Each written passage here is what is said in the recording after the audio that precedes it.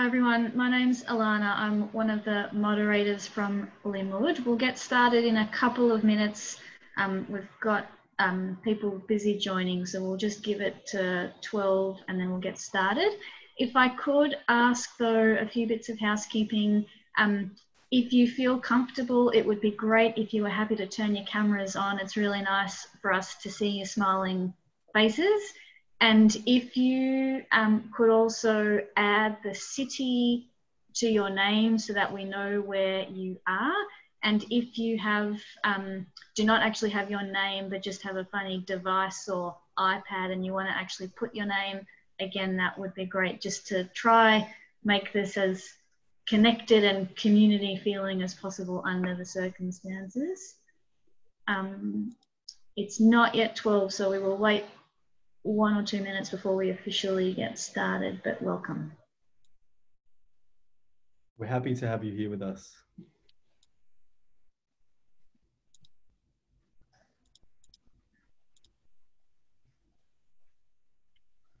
All right, it's just gone 12, so we are going to ignore Jewish Mean Time and actually get started. So welcome everyone to Limmud Oz 2020. Like I said, for the people that were here from the very start, my name is Alana. I am your Zoom moderator for today.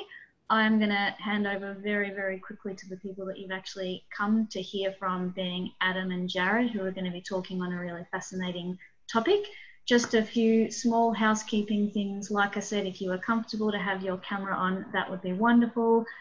This session is being recorded, so if you do not want to be recorded, then please do not have your camera on. For questions, can you please direct them directly to Adam in the chat function? And then the last two important things are, if you are in this session and have not yet actually purchased a ticket to Limmud, can I please ask that you do so? I will put the link into the chat in a second.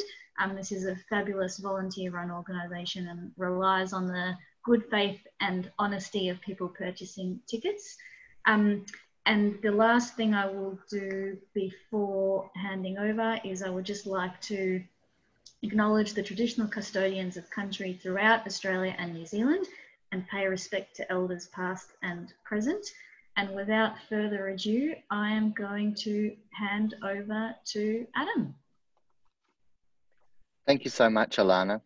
Hello, everybody. Welcome to today's session. It is my extreme honor to interview and speak with a dear friend of mine who you're all here to hear from, who you're all listening to hear from or watching to hear from, if you've got your earpods in or if you're on your morning walk and you're listening.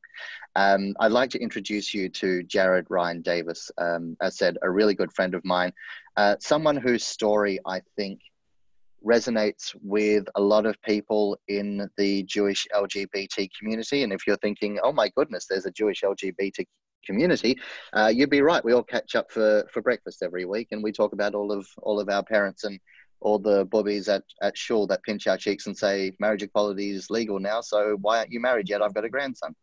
But anyway, I'm going to turn it over to my good friend Jarod. Jarod, your story is incredible and we're going to unpack it over the next hour. Do you perhaps want to start off, for those who may not know who you are, do you want to give us the rundown, the elevator pitch? Who is Jarod Rhine-Davis? Oh my goodness. Who is Jarod Rhine-Davis? Well, I am 26. I was born in Perth. Cis white male, for those who that is meaningful for. And I went to a modern Orthodox school growing up, Carmel School. You know, I celebrated all the festivals growing up. I had a wonderful Jewish life. Sang in the choir every week with my dad, as you do. I did Manish Dana for 22 years straight because I was always the youngest. You know, it was a good life. And we're really lucky that he lives now here in Melbourne. We've converted another Jewish Perth person to come to Melbourne, which is always great. Yeah, I think all three of us are born in Melbourne, so or live in Melbourne now. So that'd be an interesting poll to see how many people are from Melbourne. It looks like there's quite a few from Melbourne and a couple from Sydney, but don't worry, there's still time to come down to Melbourne. not too late. Jarod, Yes. you said that well, I mean, obviously born and raised Jewish, went to Carmel. What was life like for you? Was your family conservative, Orthodox? What was your upbringing like with your family?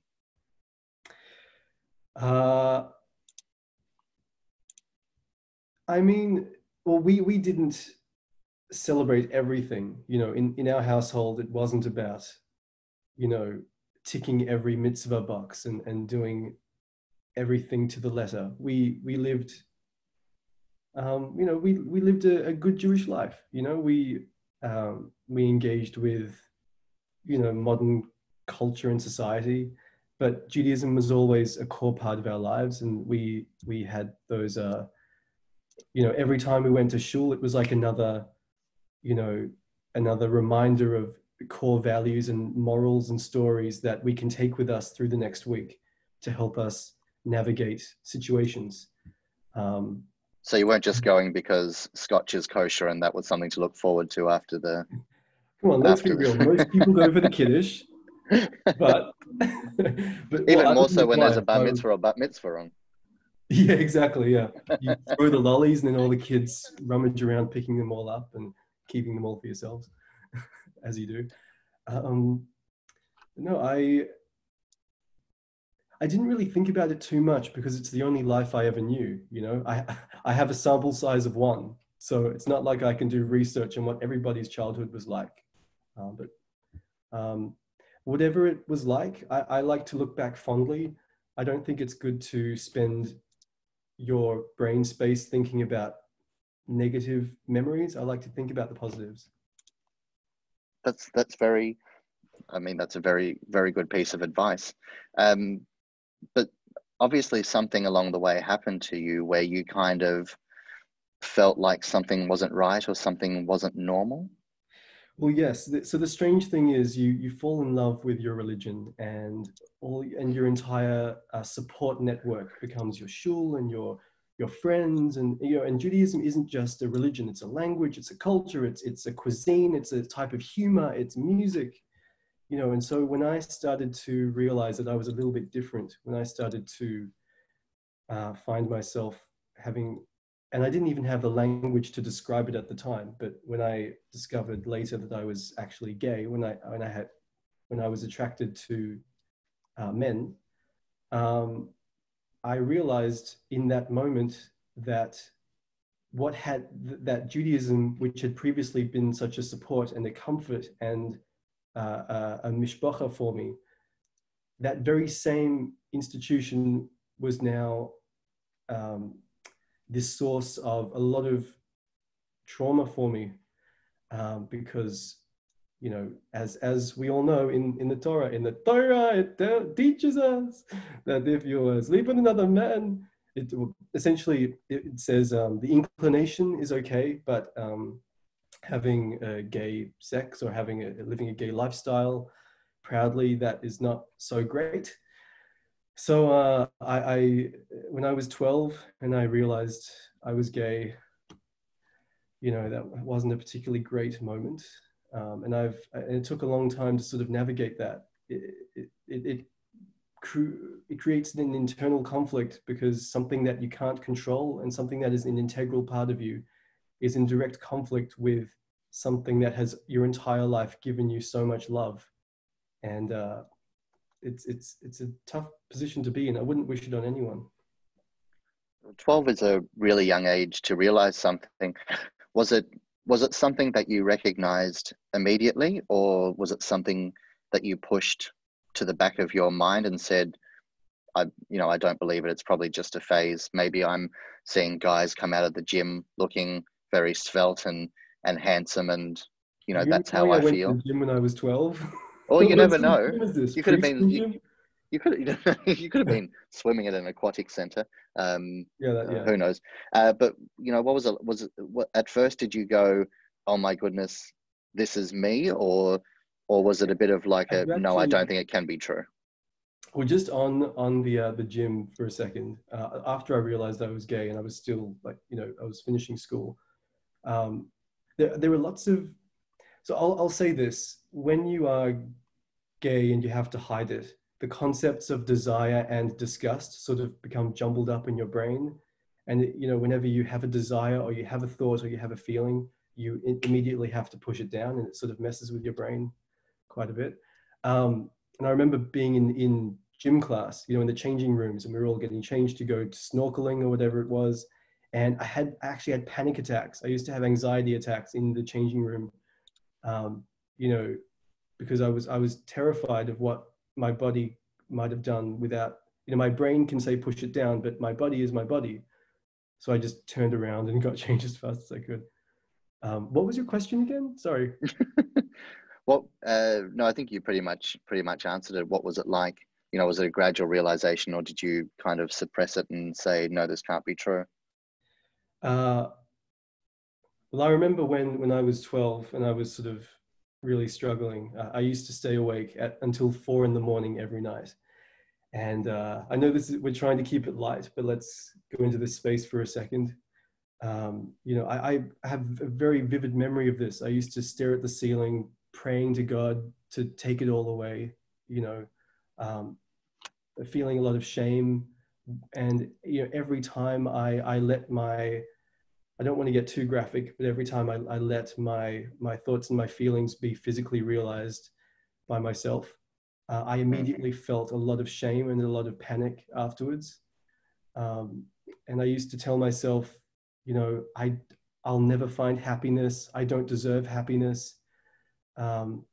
It's like, it's like being the only thing I can say is it's like being a criminal. Let's say you've committed a crime and you constantly feel like one day the police will knock on the door and take you away, and you have to keep this secret. You have to keep it hidden. And that's really sad.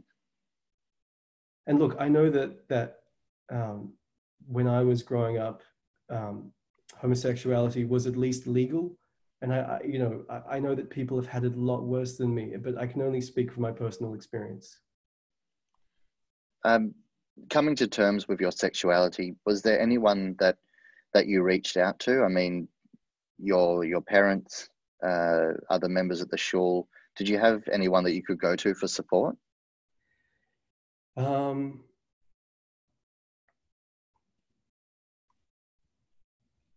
Maybe the answer is yes, maybe the answer is no, but myself at that time, I thought the answer was no.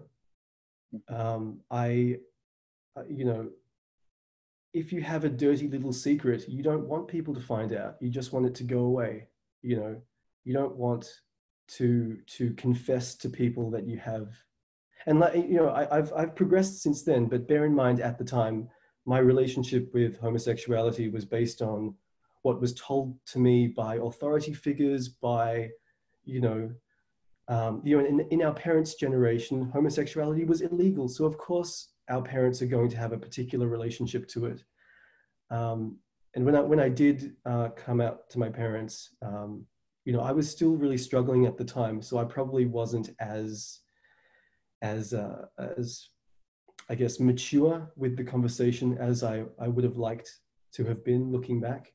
And I think, it took me a long time to even feel okay saying the words "I am gay" without physically wanting to vomit.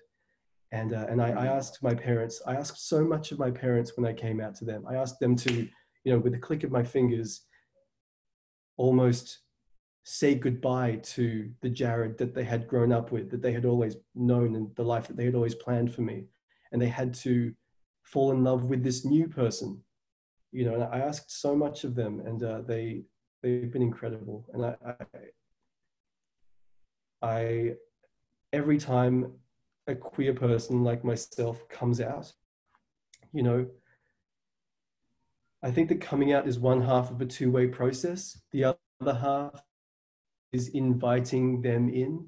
I know that we've all been through so much trauma and so much stuff in our lives, but I do think it is important to create a space that is safe enough and welcoming enough and empathetic enough to welcome them in. And if we are asking someone to go out of their comfort zone to accept us and to understand us, I think it's imperative that we go out of our way to understand the views and the culture that led them to those views that they have.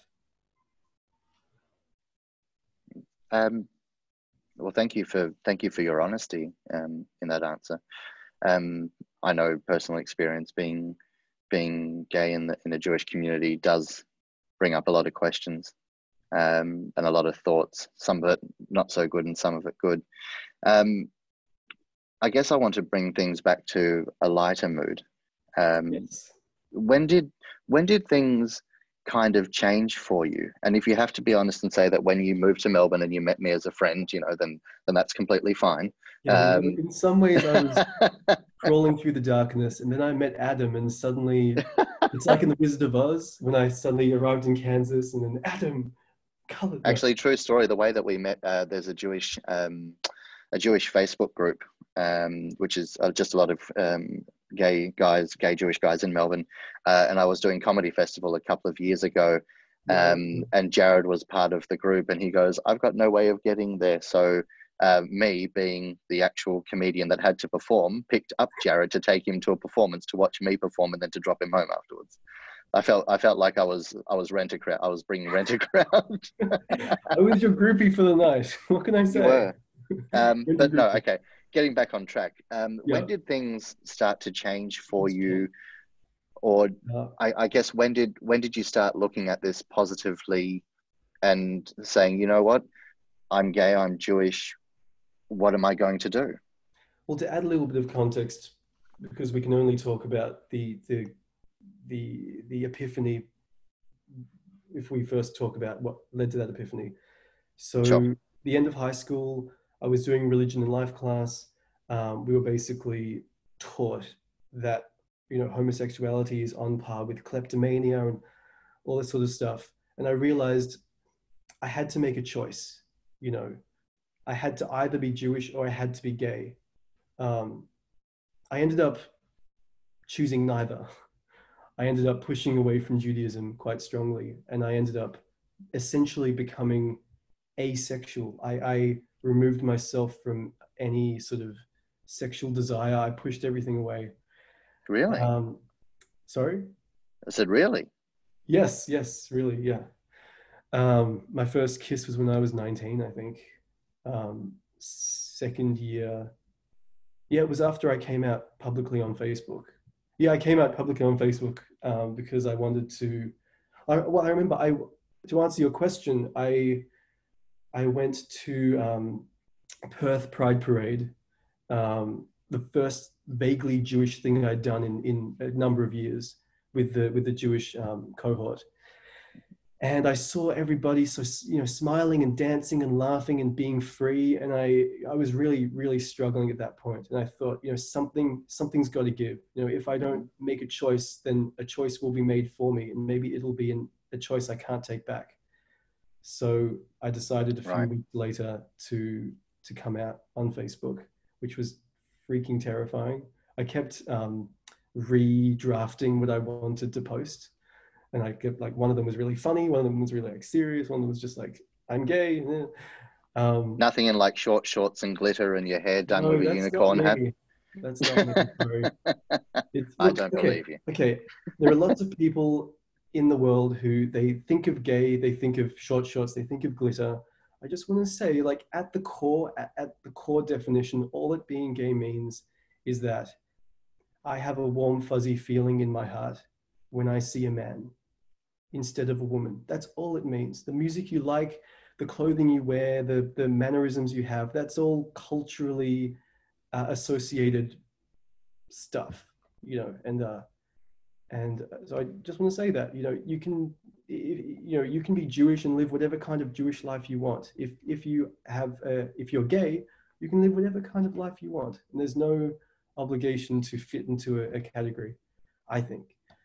Yeah, right. So I came out. It was fine. Some people saw it, some people didn't.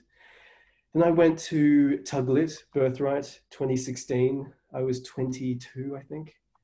and we were all, underneath the stars in the Negev desert. We all had a quiet, meditative moment. And when we all came back, I closed my eyes and I forced myself to talk a bit about the moment I realized I was gay when I was 12, and all the feelings and all the anxieties and all of that. I shared that with the people on the group. And this was maybe the second last night. So I really felt at that point that it was a safe enough space to talk about that. And that really that was the second sort of moment that made me realize, I can't change being gay. I've tried, I can't, well, I didn't really try, but I wish I could have tried. Mm-hmm. Can't change it. I still have a choice how much Judaism to keep in my life. So I'm going to make the choice to keep holding on, to keep trying. And then that led to last year, where I was invited to go to Argentina for a Jewish queer trip run by JDC Entwine, which is an incredible youth leadership organization. Check them out. And,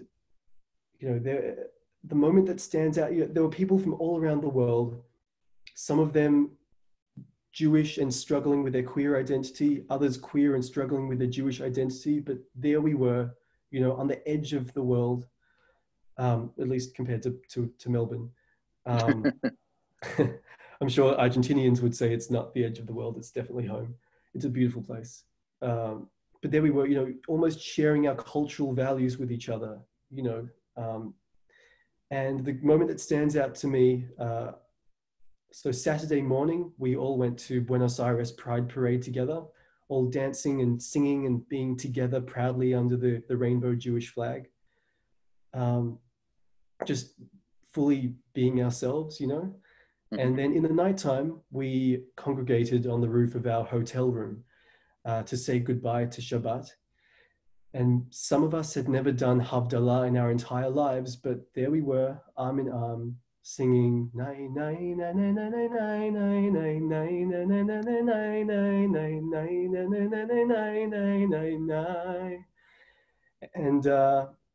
I don't know, it felt like our Jewish and our queer ancestors were calling out to us. They fought and suffered and died for us to even have a chance to be in that moment. And it's I've never felt more Jewish or more gay in my entire life, and I'll never forget it. I think that that experience really demonstrated to me that Jewish people and queer people, we have so much in common. Our narratives are ones of struggle and trauma and survival and resilience, and we know what it's like to have those feelings and to be in that moment and to have, to start to question yourself. And so when I came back to Melbourne, I realized that I'm doing okay. I'm not 100% yet, but I'm doing okay. But there are so many people out there in the world who are Jewish and in the closet and really struggling. And there are others who are queer. Maybe they've abandoned Judaism, maybe they've been burnt by Judaism really badly, but they still have a core desire to hold on, because when they were a child, it was the source of so much love and so much joy in their lives. So I've spent the last year or so trying to build that bridge between our two very similar communities. One thing that really resonates is that some people go to shul every week, others don't. Sometimes it's a case of, something happens in your life that brings you back. And you're right when you say, everyone practices Judaism at different levels, and everyone has, I guess, a different perception of what Judaism means to them, whether or not they're questioning their sexuality, whether or not they're questioning their life choices, whether it's something's happened in their life that makes them question. I always say though, if you ever have negative thoughts, and you need to, you need to ask someone, always take the negative thoughts to a rabbi, because then they'll sit down and they'll tell you, they'll give you the realistic answer. In some ways, I wish I was Catholic, because it's just 3 Hail Marys. Hey, you're good again. Yeah, take a shot of wine and off you go. Yeah, exactly. Or in our case, take some, when the rabbi offers you scotch, never say no. And when the rabbis, when the I've just forgotten the name. Anyway, move on from there.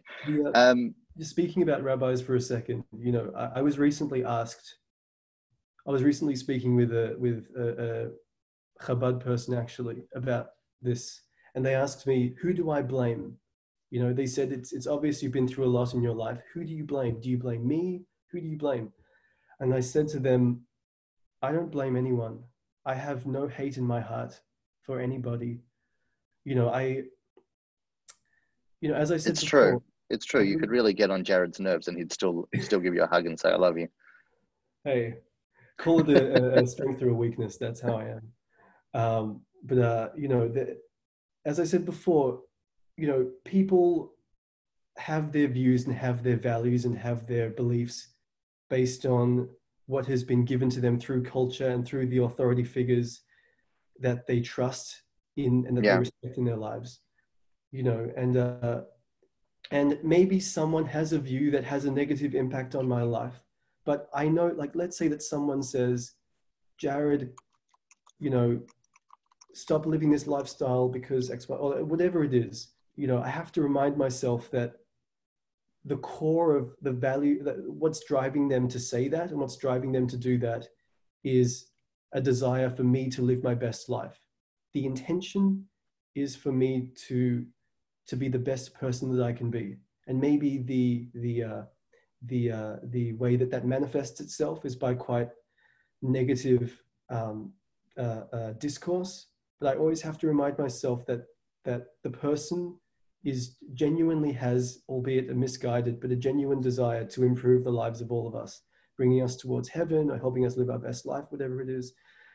And I also have to remind myself that, so there's a metaphor I like to use, which is, let's say that God is the CEO of Jewish corporation, and let's say that a rabbi is the customer service agent. And this metaphor has been approved by a rabbi, so I'm okay using it. It's got the seal of approval, the K on the side. So let's say that you're a Telstra customer and you're not having great service and you're really frustrated. So you walk into the local retail store and you throw your phone down and you say, I'm having a really terrible time. Make this better for me. That customer service agent may agree with you. They may feel sympathy for you. They may think that the company has a few dodgy policies. But at the end of the day, they've signed that contract.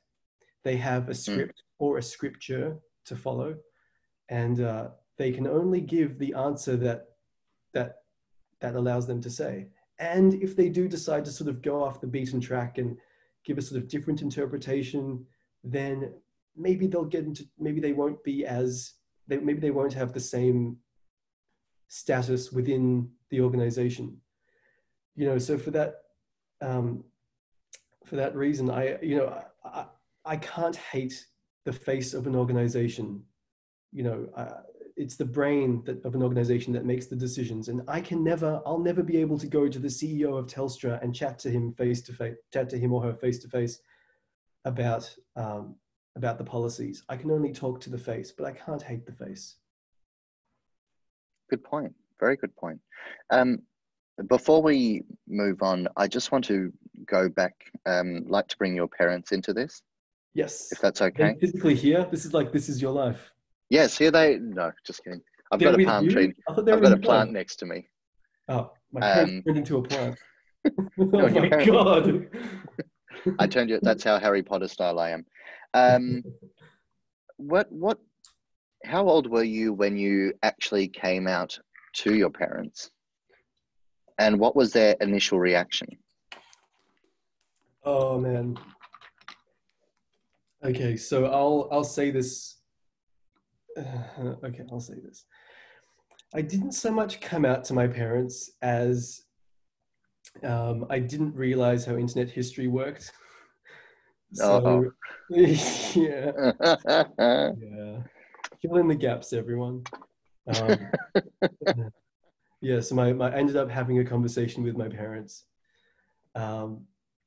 you know, as I said before, you know, I look back on this moment with empathy for what my parents, particularly my mum, was going through. You know, I think it's impossible for someone to carry a child inside of their stomach for 9 months without starting to plan what life they might be able to have, or you know, um, uh, you know, creating a life for them in your mind. And when I came out to my mum, to my parents, but particularly my mum, she felt like there was a death almost of the person that she had raised inside of her and the person she'd brought up. You know, she felt that my life would never be the same. She felt my life would be harder. Um, you know, maybe she even knew, maybe she suspected when I was younger, but she wanted to sort of, you know, I have a vague memory of chatting to my mum about being attracted to a guy, and I remember that she said, with the best of intentions, you know, it's not because you're attracted to them, it's because you empathize with them, you empathize with their muscles, and you want to look like them. And so, you know, my mum really tried her best for me to have the best, safest life I could. So when we did have that final conversation, that sort of concrete discussion, yeah, it took her a bit of time to get over, to get through that. And you know, when she did feel sad that in some ways the family tree would be ending with me. But the way I see it, you know, maybe in our family tree, my branch has fallen off, and maybe it's fallen onto the ground. But maybe, just maybe, it started to blossom, and flowers and fruit have now blossomed from this little stalk from the ground. And I will never be able to complete that family tree, but I can start my own.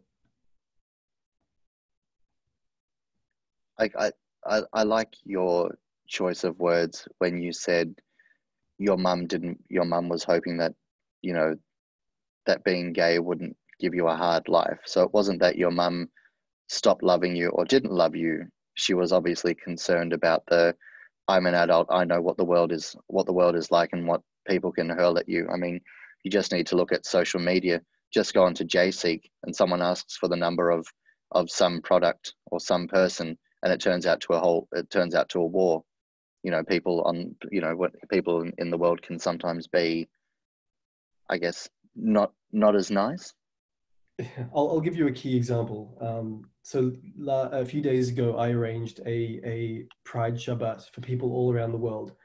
And the intention was to create a really beautiful space where Jewish queer people could meet and be together and share and grow.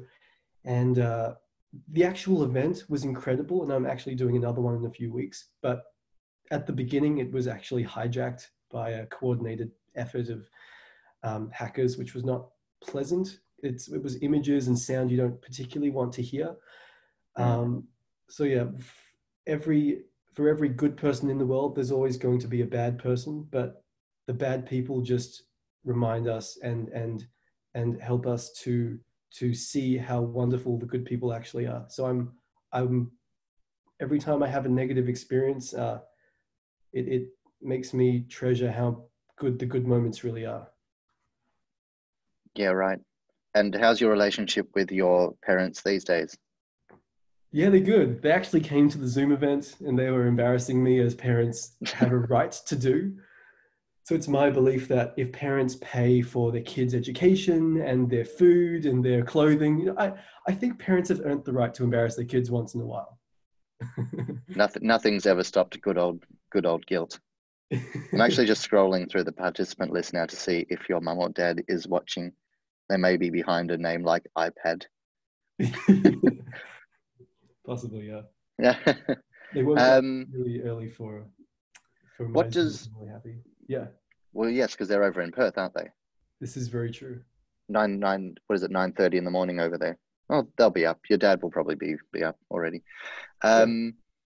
I want to ask this as a question, not as a negative, but what does your family feel of you coming out publicly on Facebook, and then doing things like this, like publicly sharing your story? For those that may not have known or don't follow Jarod on Facebook, you were actually on a very interesting episode on SBS about dealing with sexuality and religion, and you were there talking about what we're talking about now. How does your parents feel about you being so open and public? Because I know that I know through some experiences with friends of ours through the Jewish community, it's kind of like, you know, that's nice, but you don't need to advertise it, put on a billboard and you know, wave pom-poms in the air and off we go. Well, look, if I had my way in my dream life, I would be able to live my private Jewish life with my husband and my family. I could just slip into the background.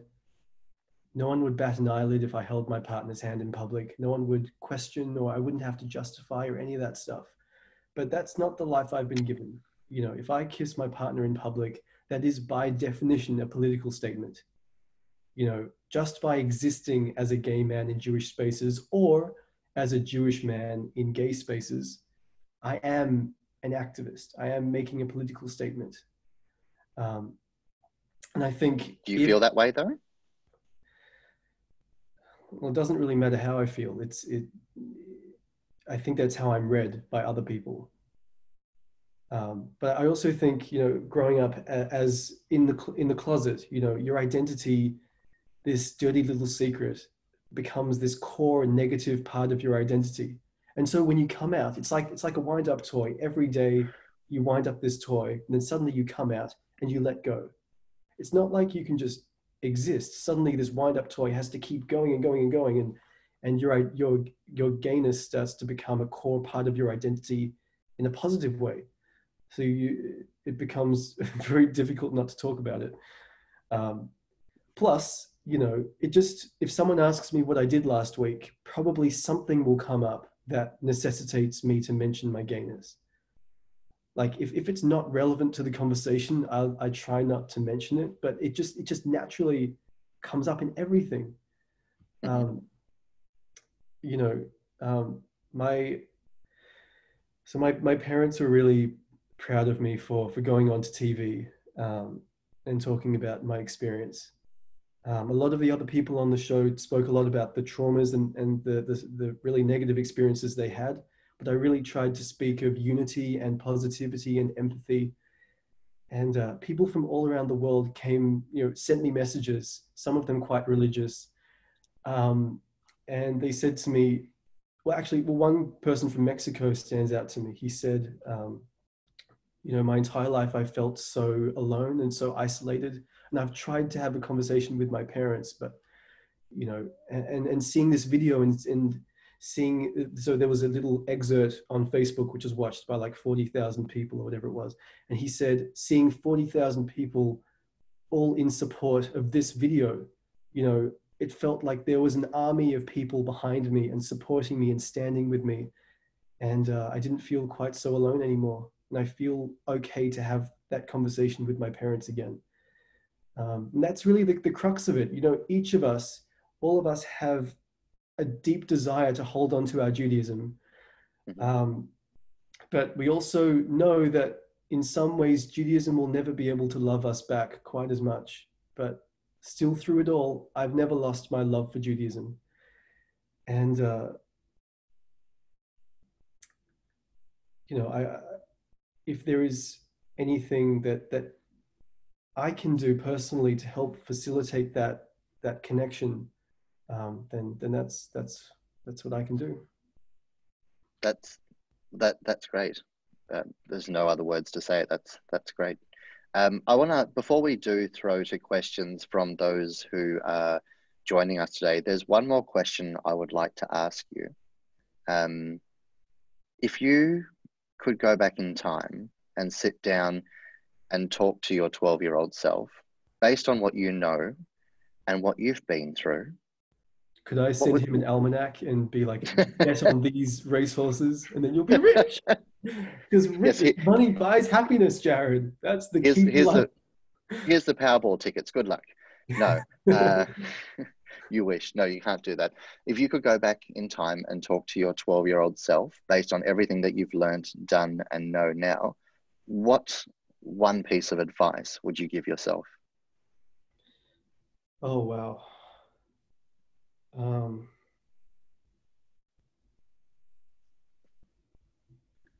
Don't date the man at the gym. Hey, look, I need to gain more muscles as well. I can't talk. I would say, Jarod, you are Jewish. Jarod, you are gay. Be proud to be Jewish. Be proud to be gay. Yes, there are some pieces of Judaism that you will never be able to do. Yes, there are some aspects of the gay community that you will never fully feel comfortable in, but there is enough, there is enough Judaism to hold on to that. Don't let it go. Keep fighting, even if it's just a small slice of Judaism, even if it's just a fragment of Judaism. There is enough kindness and goodness and love and mishpacha within Judaism that don't let it go. Keep fighting. Good piece of advice. Well, thank you so much for being so open and honest with your answers. Wish that everyone in the LGBT community, regardless of faith, could be so open and transparent. You know what, we're getting there. But it's great stories like yours that really inspire us to come to terms with who we are, what we stand for, and how to make the best of it. If you do have questions, please send them through to me through chat, or to Alana as well, who is passing them on to me as well. Rachel from Melbourne. Hi, Rachel. Says, excuse me, something stuck in my throat. Don't worry, it's not coronavirus. Have you watched Schitt's Creek, and what do you think of it? Schitt's Creek. Oh, okay. So I haven't seen it, but I saw a YouTube video of I forgot the actor's name. There's a father and son Hollywood duo, and the son is in this show. Maybe someone can remind me. But I saw Daniel Levy. Yeah, Daniel Levy. That's it. Thank you, Christopher from Auckland. Oh, thank you. Could you read that in the New Zealander accent for us? Thank you, Christopher from Auckland. Daniel Levy. Just don't ask me to do a South African accent. I'll offend everyone on here and everyone will leave. Fair enough. So yeah, I saw a YouTube video with the cast of Schitt's Creek, and they read a letter from someone or people about how the queer representation on the show. That's right. The letter was from parents of queer people, and the parents sent a combined letter to the cast saying that the show had a really profound impact on them, and it helped them to understand their kids, and it helped to repair that relationship and bring them together. So I haven't seen the show, but I saw that, and that really made me fall in love with what the show is trying to do. Is there anything that I'm just going to throw a random question in there. While we're here, any LGBT shows that you have seen or would recommend someone seeing if they're new to meeting LGBT members of our community? Well, the one that comes to mind just from this year is Unorthodox, which has been spoken about a lot. Over Tikkun Leil and Limmud, I'm sure. Have you watched it yourself? I have, yeah. I actually watched it on a date. Did you really? Yeah. Was it a Zoom date? Did you share screens? Actually, a face-to-face one. Ah. We'll talk after. This isn't a... Well, yeah, we'll talk. I need details. Jenny has sent through a question as well. How do you view Reform Judaism, given that you wouldn't need to be in conflict with your identity in this community? Yeah. Yeah. I grew up modern Orthodox. I went to a Carmel school. I went to a modern Orthodox school for 12 years. I went to a sort of a modern Orthodox shul my entire life. And I may have issues, I may have questions, but ultimately that's the Jewish experience I had growing up. You know, I had microaggressions a lot. I had anxieties a lot with certain things, but I don't know, there's still something that pulls me back. I would love my childhood rabbi to marry me. I know he never will, but that's still a goal of mine, funnily enough. You mean to marry you and your husband, not to marry you personally? No. That's not your goal. Sorry, he's not my type. Sorry, not into really long, straggly beards. Sorry. But no, I have had the opportunity to be in Reform, in the Reform community. I think a lot of the time, the more secular, liberal, Reform parts of Judaism can be quite political, and that's not really a space I feel comfortable in. But I have been to Temple Beth Israel. I've been to Kolenu. I went to Dayenu in Sydney. I've had incredible experiences in that community, and I think it's a wonderful piece of Judaism that more people should get to experience. And I wish that the Orthodox and Reform communities cross-pollinated a bit more. Okay.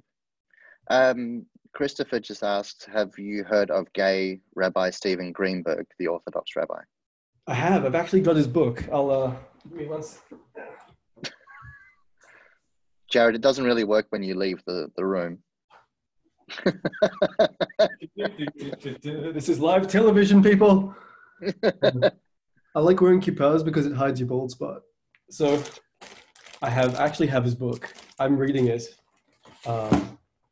I was invited to help Rabbi Greenberg to chat, to have a sort of Melbourne chat with maybe schools or with shuls or the local community about the life that he's had and the messages he wants to send. So at the moment I'm reading, and we might have an update soon. Another question for you, Jarod. Yes.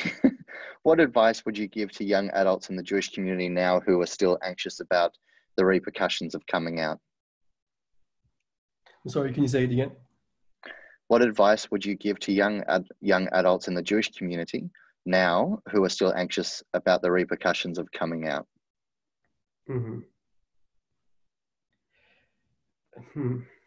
Well, hey, look, it's not just young adults. I have had conversations with married people, with people in their 60s and 70s who have only recently discovered their sexuality or their gender identity. There's a lot of, as I said before, when you have a secret and you have a life you feel like you have to live, then desire and disgust start to conflate.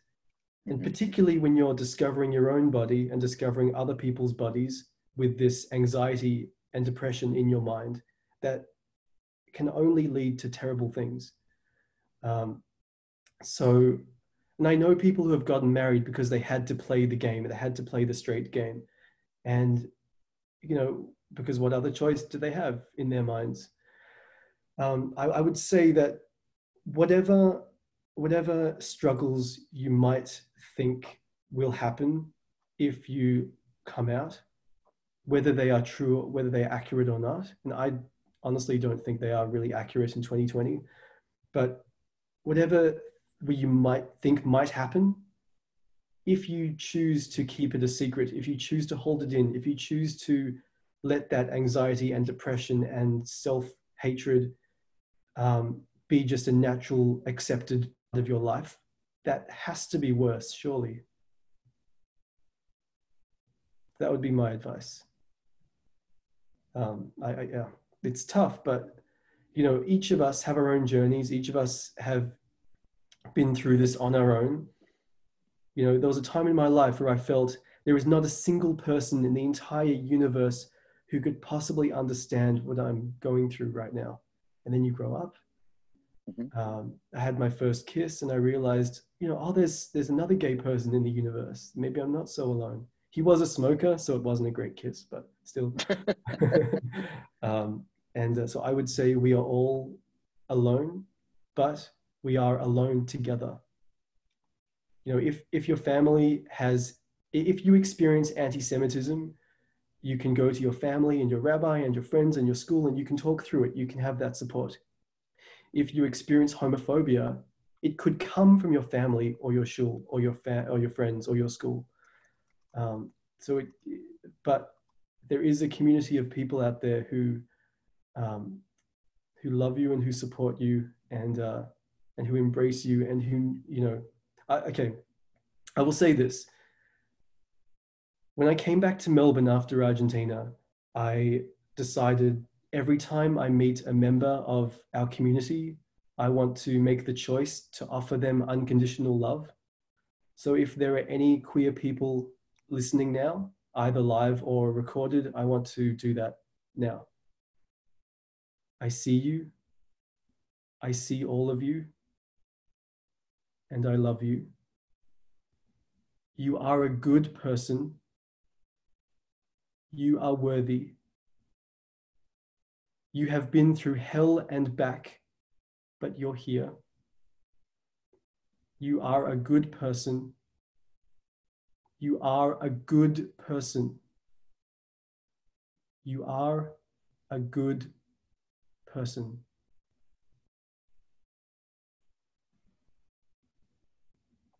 That's very powerful. Thank you, Jarod, for sharing that. Correct me if I'm wrong, but I want to go to the Torah for a moment, and this is a question that came through.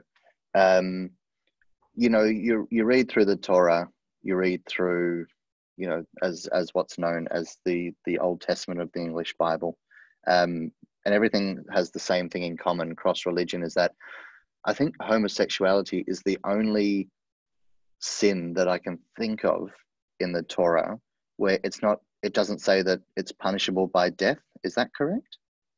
I did talk about this a while ago. If I remember, it is classified as a to'eva, an abomination, if I'm remembering correctly.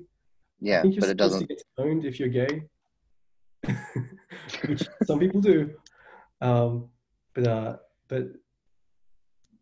yeah, no, I think it is. But the Sanhedrin doesn't exist anymore, so no one can actually be tried, which is good. Reason the question from Rebecca is, what do you think about the commandment of the Torah about homosexuality? How do you feel towards Judaism with those statements? Well, yeah, that's the crux of it. That's the question every single queer person spends their entire lives trying to answer. You know, so I said at the very beginning, when we grew up, our lives weren't based on ticking every mitzvah box. You know, that wasn't the life that we led. And that's really how I live my life today. You know, I don't live my life, you know, I know people who do all the stuff, you know, they tick all the boxes, they do all the things in a very a technical sense, but they aren't particularly pleasant people to be around. You know, there are people who focus on the journey without, who focus on the destination without the journey. And for me, you know, maybe I don't keep tefillin, maybe I don't do tefillin, maybe I don't go to shul every week, maybe I do have sex with men, maybe these are things that are part of my life. But at the end of the day, I wake up every single morning trying to make the world a better place. And the values that I carry with me, you know, trying to be a good person, having empathy for other people, curiosity of other people.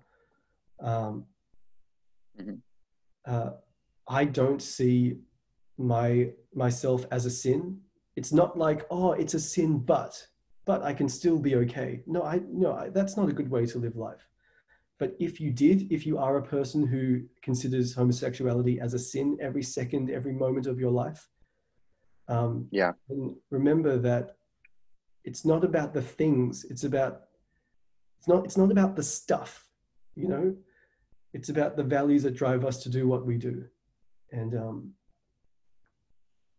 so that's my answer, I guess.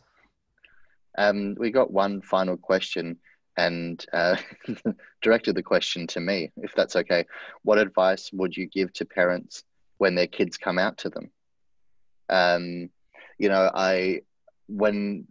when I first came out, I was living in the US, and I thought the best way to tell my parents was being over 24 hours away from Australia. So if they did have a problem with that, then, you know, it's only 6 hours to Europe and you can hide in Europe. I guess I've had the privilege as someone in business and journalism as well to know and mentor a lot of young LGBT journalists. One being a Channel 9, someone who's on Channel 9 at the moment on a current affair, 60 Minutes, and 9 News as well, who started off, I used to produce a current affairs show called In the Spotlight, where we actually looked at how it was like a version of Q&A, but for radio. And, you know, I've had the privilege to meet and talk with a lot of LGBT youth, even though I'm 34. People look at me as like the gay big brother, and I'm like, well, that's a really bad TV show, because we know how that would end up. There was that show Finding Prince Charming, which was a disaster. It was a disaster, yeah. I guess the best advice that I would have, I mean, I think the biggest piece of advice is that it's not about you. A lot of parents, and of course, understandably, kind of goes, oh my goodness, how can this happen? My son's gay, my daughter's gay, my child wants to become trans. You know, this is horrible. You know, I've got to think about. To become trans. They've always been trans, and now they've come out as trans. Just rightly so. No. Yeah, rightly so. My biggest piece of advice is that it's not about you. It's about the person who you've given birth to. It's about the person who you love and care about each and every day. Struggle with sexuality, whether you're like Jarod, who, you know, obviously had to fight a big internal battle, or whether you just came out with, you know, sparkles and rainbows and unicorns and said, I'm gay, and your parents went, well, tell me what else is new, which is kind of what my parents did, which was really frustrating. Yeah, you know, exactly.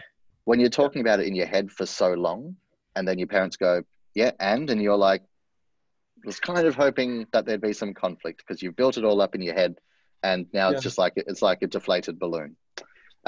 So best advice is, it's not about you. Just, you know, be a parent. Your kid looks up to you for love and for guidance. And if you're thinking about yourself and how it affects you, I think you're missing a big opportunity to actually be the positive, the role model, the carer in your child's life. And on that note, I'm going to jump in and just say thank you again to both Adam for being a fantastic moderator, and Jarod for being so honest and raw in your emotions and throwing in a lot of humour in there as well. If everyone would like to join me in acknowledging them by using the clap or the thumbs up button and the reactions tab, just to say thank you once again to everyone. Susan made a comment before and she asked me to read it out. I think, Jarod, in relation to your comment about hoping that your rabbi would one day be able to marry you and your partner, not marry you, and you said, oh, maybe not. And her comment, which I can relate to, is last night that one of the speakers at Limmud was Rabbi Judith Leviton, who was Melbourne's first female ordained Orthodox rabbi. So 10 years ago, we would have never thought that would happen. So you never know. But thank you again, once again, to everyone for participating, for your questions. This is the end of the morning session, but make sure to tune in again to Limmud this afternoon. And thank you, everyone, and have a great day. Thank you, Alana. Thank you, everyone. Yeah, thanks, Alana. Thanks, everyone. No problem.